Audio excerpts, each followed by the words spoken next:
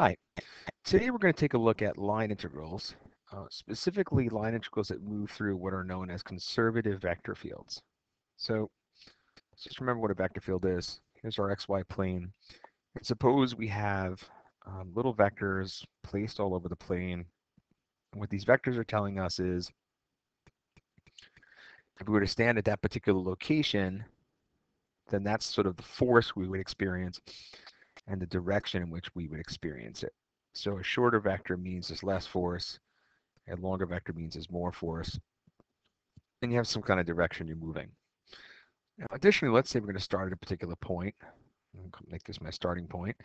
And over here is my ending point. So I'll call them S and E for start and end. And you can tell you can go between these 2 points in many different paths. So maybe you might do something like this. Right? So that's possible. Another possibility could be maybe you decide to take something a little bit more direct. Okay. Or, well, you could just start to get creative. You can do something wiggly like this, maybe. It doesn't matter. If the vector field we're moving through is conservative, then that means that vector field is path independent. So if you took the green path, or if you took the purple path in the middle, or you took this purple dotted path, it wouldn't matter. The same amount of work would be done to you by the vector field as you move through it. When you're done with this line integral, it's positive. It means the vector field sort of helped you along the way more than it hurt you, more than it impeded you, we'll say. If the line integral turns to be negative when you're done, that means that the vector field did work to you and it kind of inhibited inhibited you more than helped you as it moved along this path from S to E. All right, so I'm going to look now I'm going to look at 2 particular examples. You find examples like this in multivariable textbooks all the time. So suppose we have a line integral written like this: tangent y dx plus x secant squared y dy. And the question is, what's the amount of work, or something like this? Suppose C is any path from, we're going to move from 1, 0 to 2, 4. So the way this problem is sort of stated, they're not even telling us specifically what this path is. So this is not the picture to go to this vector field, but you can see we have 3 different paths we could be taking between the points S and E, and this problem is giving us a lot of freedom.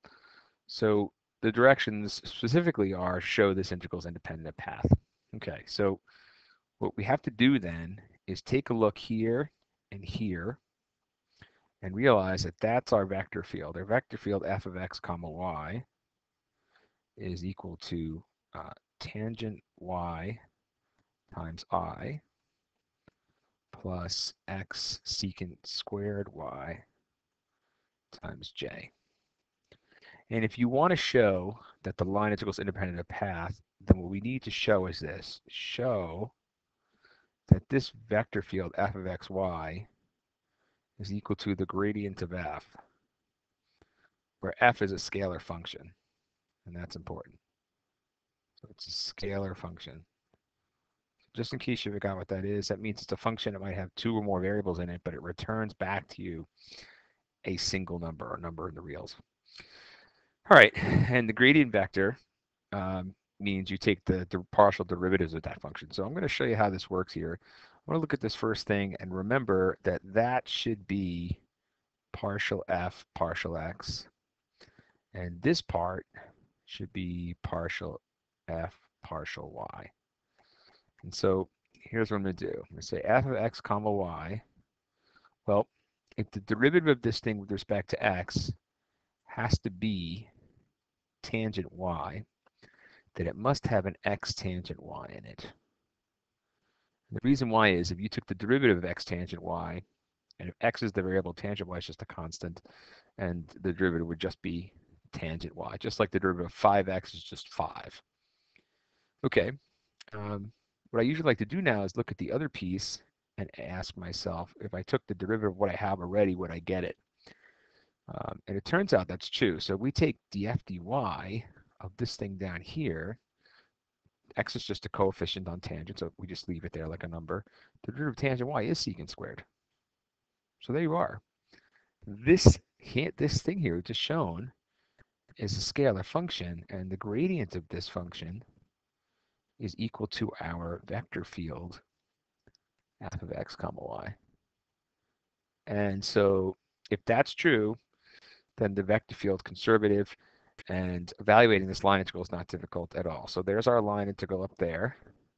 Okay, so let me just copy that for a second and take it to a new page. I've written so much on here, so let me just copy this thing. I probably have a few extra things I don't want, but that's all right. I'll just erase them on the next page. Let's go here. Let's paste it. Okay. Let's see. Let's get off that. Let's erase this thing. Okay. So remember, we showed already with the scalar function in f of x comma y was equal to x tangent y. And since it's independent of path, all you need to do is find f of the endpoint. So we're ending here and we're starting here. So you do f of 2 comma pi over 4 minus f of 1 comma 0.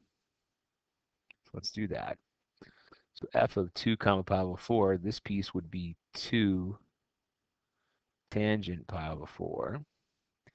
Over here, we do f of 1, 0. So that would be minus 1 times the tangents of 0. And the tangent of 0 is just 0, so that goes away.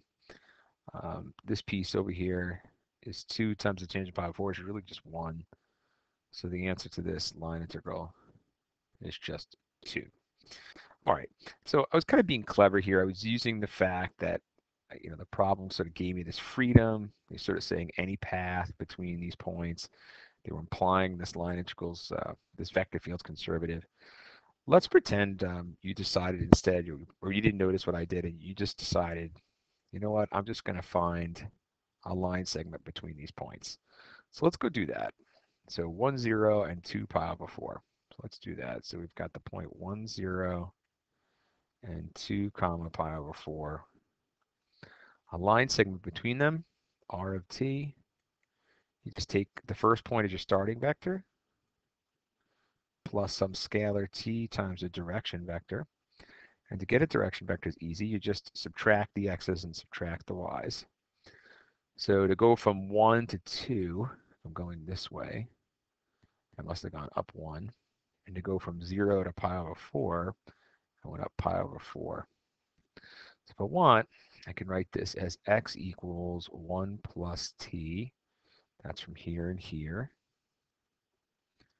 And I can do y equals 0 plus pi over 4t. So just pi over 4 times t. Okay, so now what I'm going to do is I'm going to plug in all this stuff. I'm going to plug in this stuff. Oh, by the way, my domain is just going to be from 0 to 1.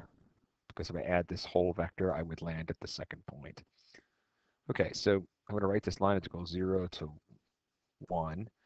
And it was originally tangent y dx plus x secant squared y dy. All right, so I'm going to plug those things in and see what happens. So let's do that. So integral 0 to 1. Instead of writing tangent y, I'm going to write tangent of pi over 4 times t. dx means the derivative of the x term, but the derivative of the x term here is just 1 dt, so that's going to be dt. All right, and then you're going to have plus over here, x. And x is just, if we're careful, x is 1 plus t. And then you're going to have secant squared of whatever y was, which was pi over 4 times t. And then dt. Okay, now, here's what you would have to do. And I'm going to pause here because I'm looking at this and I don't really want to do it. I think this first part's not so bad. you can just use a u substitution there. You'd be fine, but then you got to deal with tangent. And tangent, you got to be clever with to get the antiderivative of that. I'll give you a hint. If you wanted to compute that by hand, think of tangent as sine of something over the cosine of something. And then think about a u substitution where you let u be the denominator. And you can get an ln of something. Over here on the right, you've got a function of t times a function of t. Look, you've got 1 plus t times secant squared of something with the t in it. That's going to be integration by parts. I mean, this is starting to look questionable. So you can see now, I just want to show you could set this up. If this had looked easy to do, then we could do it. But you could see the advantage here, realizing that this was a conservative vector field because it had the property that vector field was the gradient of some scalar function. And then it was as simple as just evaluating the scalar function at the endpoints and subtracting them. So that's pretty nice. All right, let's take a look at one more example. So suppose you had a problem that looked like this maybe. Suppose we give you f of x comma y is equal to 2y to the 3 halves I plus 3x y to the 1 half j. And the first point we're going to start at is 1, 1. And we're going to go to another point, 2, 4. And so what I'm going to suggest is if we've got to find the worker, we go from one point to the other. They're not giving us a path. It's probably a conservative vector field. If it was path dependent, we would need to know it because depending on the path, we'd get a different answer. So the question is, can we look at this and figure out some scalar function f of x, y that would have this thing as a gradient? So this piece here, remember the first piece is always partial f, partial x. So if that's going to be true, this thing must have a 2x y to the 3 halves in it. Okay. Now, if we look at this piece, if we were to just take the derivative of this thing I just underlined in green with respect to y, you would get, watch, ready? You get 3 halves times 2x y to the 1 half. And then these cancel and become a 3. You would get exactly that piece. So this is it. This is your scalar function. And so now if you want to find a line integral of that crazy, we could write this out. We could say 2y to the 3 halves dx plus 3xy to the 1 half dy along the path, any path that goes from P to Q. What we know now is we can simply just take our endpoints here. I'm going to use the color green here. This endpoint and this endpoint, plug them into that scalar function and subtract. So our answer to this integral is simply f of the point 24 minus, f of the point 10. Little lag in the pen. So, just in case we forgot, that scalar function is 2x y to the 3 halves. So 2x y to the 3 halves minus 2x y to the 3 halves. And so what do we have here? This would be 4 times 4 to the 3 halves is really 8. It's the square root of 4 is 2, and then cubed is going to be 8. And then you have minus 1 to the 3 halves is just 1 times 1 times 2 is 2. It's 32 minus 2 are just 30. So this would be another example. If you wanted to, you can go find the line segment between the 2 points, the line segment between point 4, 2 and 1, 1, and write out something crazy, which might end up looking like this crazy one did. But I think we've shown here that's not the way to go if you can figure out a scalar function. Okay, and that's a good place to stop. Thanks for watching.